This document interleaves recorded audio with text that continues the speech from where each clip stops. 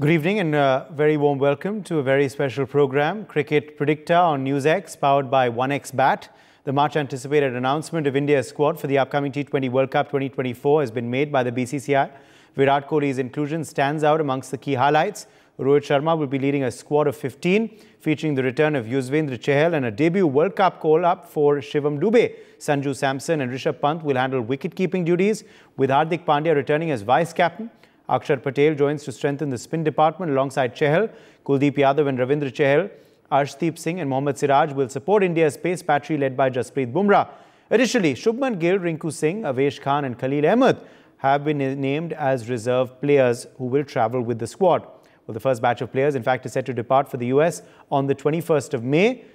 Shifting gears, let's also take a look at India's fixtures for the ICC Men's T20 World Cup 2024 in Group A. On the 5th of June, India will be facing Ireland at the Nassau County International Stadium in New York. Then on the 9th of June, it's the much anticipated clash against arch rivals Pakistan at the same venue. On June 12th, India take on the host, the US, again at the Nassau County International Cricket Stadium. Finally, on 15th of June, India will square off against Canada at the Central Brevard Park and Brevard County Stadium in Lauderhill.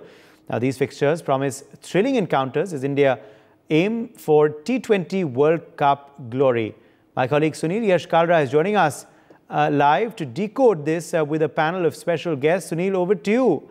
Let's talk about these big announcements made today. Well, absolutely. I mean, just imagine you don't have KL Rahul, Shreyas Iyer, Ruturaj Gaikwad, and Ishan Kishan. I mean, just imagine you were talking about past perfect, but you're talking about here is present continuous. Yes, these terms we learned in our grammar class, but today it's actually the fact. IPL has thrown in two big names, which is Sanju Samson and Rishabh Pant, which calls for an immediate request to Sutherland Vishwanath, the former Indian wicketkeeper. Sutherland, are you happy the way the team has come out to be? I mean, were you surprised with Sanju Samson's inclusion and the exclusion of KL Rahul and Rishabh Pant? Sutherland, yeah. Thank you, Sunil. Good evening, Sunil. Good evening, David. Good evening, Paul. Good evening to viewers all over the world. Well, selecting the Indian team has always been a quandary. It's always been very mysterious, and it's not at all easy at all, because India is a vast country. But I do feel very sorry for my club mate. I feel very sorry for KL Rahul that he's not been able to make the cut. Congratulations to Sanju Samson, because he has been formidable in this IPL tournament, leading and also getting runs for Rajasthan Royals, has pitchforked him as the reserve keeper, or maybe sometimes he might even keep wickets in place of Rishabh Pant. Congrats to Rishabh Pant for a remarkable recovery and back into the Indian team. And I'm sure he'll come all guns blazing in the World Cup at America and West Indies. And also, it's a great pick. Shivam Dube is a great pick. And Chahal, even though we picked him, we never used him in the 2022 version. I hope this time around in 2024, in the smallish grounds, which might assist spin, and might give some purchase to Chahal and the other spinners like Jadeja and Kuldeep and Akshar Patel too. I think we've got a good team. It all depends how we go out there and implement all this that they've learned all over the years. And I'm sure that it's a very experienced squad, and they might go on to do very well. David Brooks, you've been a great fan of Virat Kohli, but were you disturbed about the chatter that was having the surround sound talking about why Virat Kohli and why not XYZ? Do you think that has been aptly put to the rest? And second, Yuzvendra Chahal, again, RCB former player, now making a cut. Are the days of spin, the slide, and the old traditional spin is back? Your views, David Brooks from London. Yes, Sunil. Hello to everyone. I'm delighted to see, obviously, Virat Kohli in there. I think it would have been a huge error to have left him out, so he has to play. And I think that the recall of Chahal is not before time. They've obviously been looking at his performances in this IPL, so great to see that. To me, I agree with Vishy and yourself in terms of KL Rahul being omitted. I think that's a big omission on the basis that he's hit such good form. 379 runs in the IPL and looking really good at the moment. To me, the fellow who's lucky to be included on the basis of recent form is actually the vice-captain, Hardik Pandya. And at least they got it the right way round with him as vice and Rohit Sharma as captain, unlike the current MI composition, because there's no way he could have gone in with him as captain. He's looked like a rabbit caught in the headlights during this IPL, and at least Rohit Sharma's back there. It looks a very, very strong team. Thrilled to see Shivam Dube, who to me is like the Yuvraj Singh of the current generation. And yeah, it looks a very, very formidable side. Well, two observations come out from Sutherland Vishwanath and David Brooks. One is the mysterious selection of the past. And right now, he said, David Brooks mentioned that rabbit caught in the middle of the headlights. Paul Gillett, do you think Hardik Pandya is lucky to be in the squad and even luckier to be named as the vice captain? He probably is lucky to be in the squad, but I don't think he's necessarily a bad selection. Just looking, he's strike rate of 140 in this IPL, which would that's his brother Krunal. His strike rate in the tournament so far has been only 152, which in a normal tournament would be brilliant, but in this IPL it's not so good. I think the thing with India is that, and we've talked before, Sunil, about how many years ago Australia fielded 2 teams in a tri-series. India could pick 5 teams to go in this World Cup, and all 5 of them would have a chance of making the semi-finals. So you listed about 4 players who are unlucky to miss out. You could name many, many others who are unlucky to miss out. I'm delighted to see Rishabh Pant back in there, and I agree with my colleagues that Shivam Dube had to be in the side. Maybe I've missed something. Was there genuinely speculation that Kohli was going to miss out? That just seems extraordinary to me. Not at all. In fact, there was a chatter and never the confirmed sources. There were no sources. There was just huge gossip, which converted into a form of a news break. David Brooks, did you manage to see something like this? Kohli, who scored 4,000 runs in the overall T20, he's got 17 more records in T20. Now, if you were to look at it from any side, anywhere, you once said that he could, on his current form, he can play up to 40 like MS Dhoni. Your views, David Brooks? Oh, given his level of fitness and more importantly, his appetite, for the game and motivation that he shows. I've been saying for a while that he's much more appreciated outside India, on the international stage than he is within India. And, you're talking about one of the greats. And we've just seen in the last game for RCB, the role that he played in seeing RCB to victory there. He is the team man, and someone of his quality has to play. And him and Rohit Sharma, I think they were left out of a recent T20 side, weren't they? And they got beaten by West Indies under Hardik Pandya's captaincy. So this is a return to a full. Yeah, this is a return to a full strength India team. And looking at the relative strengths of the people they'll be up against, we've had 3 or 4 teams announced now in that World Cup. India on spin-friendly wickets will be a big, big handful for the other teams. Well, when you look at Paul, when you look at T20 World Cup squad, you have Yashasvi Jaiswal, Shivam Dube, Sanju Samson, Mohammad Siraj, Kuldeep Yadav. What do you think of the call-ups? Well, yeah, and you've got Axel. Oh, sorry, Paul. No, sorry. I agree with David. I think that they are right up there with all the teams as favourites. They obviously have the pressure of 1.4 billion people, and the format is such that you can play as well as you want, as we saw in the World Cup. It's going to come down to semi-finals and a final, and whoever plays better on the day wins. I think in the spin-friendly and slow conditions that we'll probably see in the West Indies, and probably, I would imagine, in the United States, these drop-in pitches. I think they've got the Adelaide curator over there who's pretty good, but it'll favour India. I think it'll also favour the home side. I think that West Indies are going to be frightfully difficult to beat as well. Well, one question that we've been failing to get answers to is from 2003 World Cup. He said everything goes well and the law of averages catches up with India in the final. When you look at this team, do you think it has all the ingredients to beat Australia? Second question is, now your team was so good. Now you got your own pitches onto the floor and the mat. Now, were you not satisfied beating India in India on our pitches that you had to carry now Adelaide pitches to the matches? What's it? What is it going on? Kokobura balls, Aussie pitches, great, formidable side. Can you give cricket fans a break and just let it be a level playing field? Well, I think we're fighting against the dying of the sun. I think this great Australian era is going. I think it's going to be an Indian-dominated era, and I'm just so happy that we won this last World Cup because I'm a bit pessimistic. I'm just not so sure. I just keep on thinking India's going to start to dominate.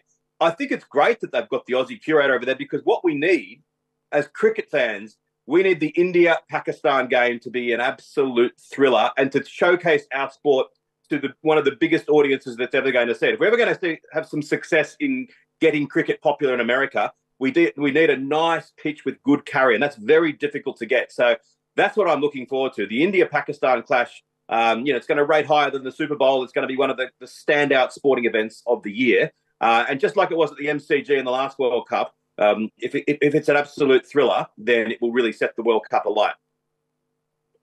Well, thriller is a word that you've used quite a number of times, but the final hardly looked like a thriller. David Brooks, do you think, is there a way to stop this Aussie domination? I mean, we keep on waiting that the era is coming to an end, but the question is when? Just when we write them off, there's always the big occasion that Australia can rise to. And just following up what Satnan said earlier, I'd love to see, from an Australian point of view, Pat Cummins retained as captain because they're on a roll under him. He's shown outstanding leadership, hasn't he? Outstanding captaincy and the ability to pull out personal performances when they're really required. And it would just seem odd going in with Mitchell Marsh as the captain, just as India have made changes from their last T20 bilateral. I think World Cup's different. You need that really clear, firm leadership. It's all very well having different captains in different formats in the bilaterals, but in an event like this where every game counts, I'm sure, Paul, you would rather see Pat Cummins there as the leader. We'll get a quick look in from you, and then I'll get Sutherland Vishwanath before we get Rajkumar Sharma, Virat Kohli's coach, to give his version, his opinion about it. But first, Paul Dillett, very quickly, and then I go on to Sutherland Vishwanath. Yeah, I'd love to see Pat Cummins as captain. I think it's the right thing to do. Give him a rest after that. It's hard to captain all three formats. The thing that I'm most concerned about is that the strong speculation in the Australian media, and I just can't believe this is true, but that's what it's saying, is that Jake Fraser-McGurk is not going to make the Australian World Cup squad. And I think that is just crazy. If I'm an opposition supporter, I'm terrified. Are you worried about speculation? Is Mr. Rajkumar Sharma joined in? If he has, then the question goes on to him. Mr. Rajkumar Sharma, welcome to the show. Sir, speculation is a word that has been used for players who are trying to make a comeback. But how do you deal with someone who scored 4,000 runs, has got 17 records under his belt for T20, and perhaps has broken all the possible records? Now, what do you call this when they talk about Virat Kohli with such disdain? I mean, after giving so much to the country, to the franchise, do you think it's unfair on him and on you personally, Mr. Rajkumar Sharma? Sunil, come again. I couldn't listen. We welcome you on the show. Question is, speculation is a word that we've used very loosely for legends. And I think this time with a guy like Virat Kohli, 4,000 runs, 17 T20 records under his belt, scored everywhere in the world. Don't you think so? It's unfair for a legend like him to be treated with speculation, gossips, and hearsay, and make it and peddle it like news. Does it bother him? Does it bother you? You're the elder guy he calls father almost, and calls you a father figure. Does it bother you? Does it pain you? Sometimes, you feel bad, or at times I feel pity on those guys, about their knowledge, about their character.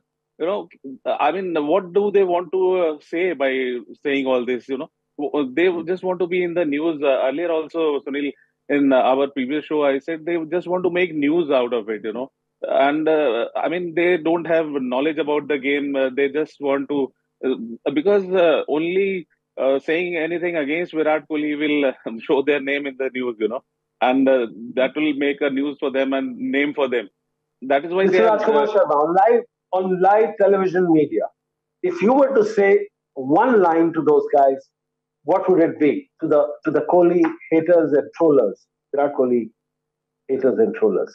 I would say he's an Indian icon, is an Indian great, and you must respect his, stats, his credentials, his, what he has done for the country. So, I mean, before talking, before saying anything, you should see his stats. You should see what is his contribution to Indian cricket. How many matches he has single-handedly won for the country.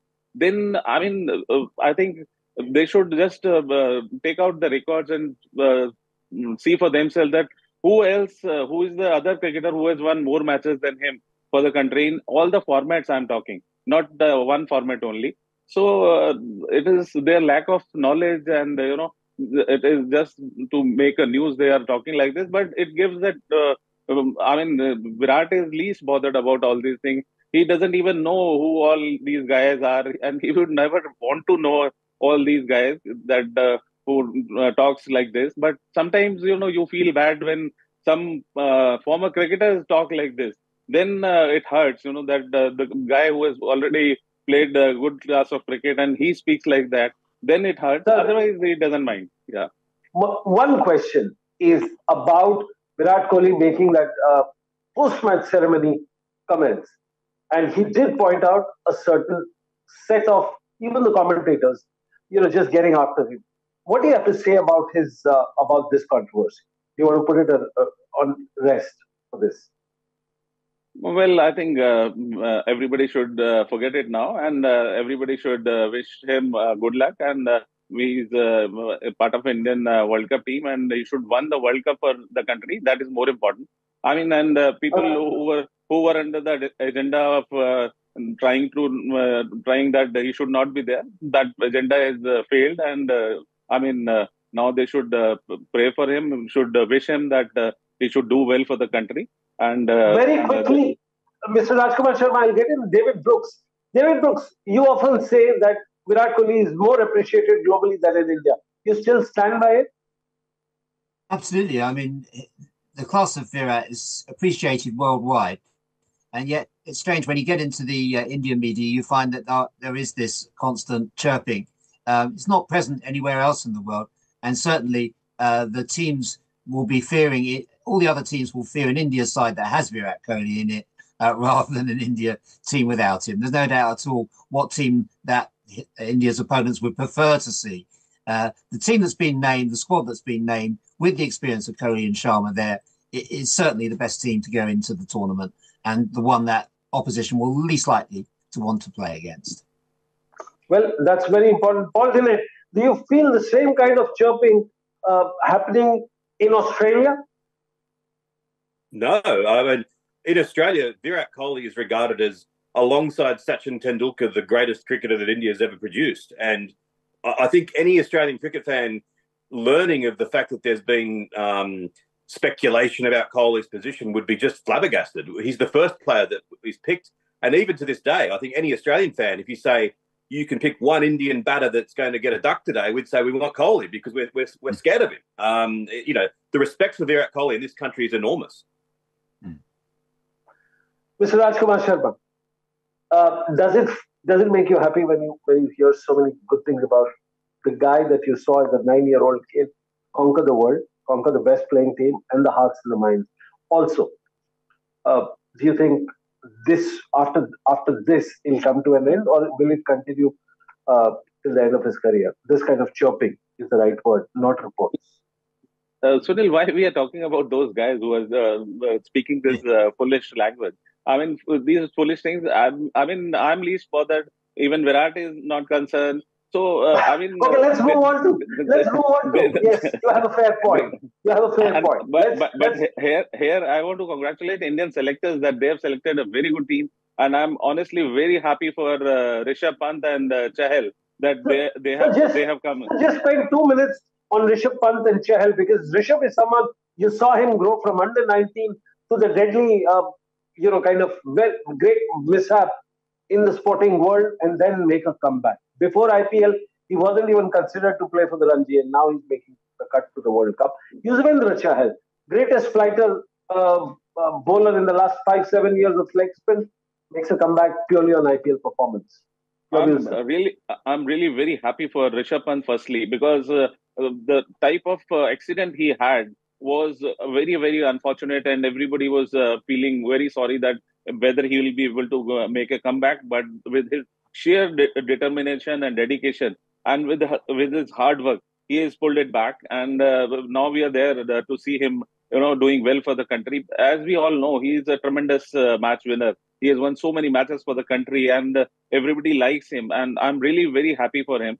So am I for Chahal also, because he's a big-hearted guy, and he's the only bowler who really spins the ball, who you can call a spinner in the modern era, who really spins the ball, who bowls a good googly with a slow pace. So we are on the fag end of our show right now. Very quick word. One drop or one inclusion that you're surprised? If you were to name the one. No, honestly, I was not sure whether both Ravindra Jadeja and Akshar Patel, both of them would be there. Rather, I was thinking that there will be one fast bowler would be added in place of them. But they are both they both are very good all rounders. So I mean, it was difficult for the selectors, I can understand, to drop any of them. Absolutely, David Brooks. Very quick, one word. You think one name that comes to your mind was that shook you up in this Indian team?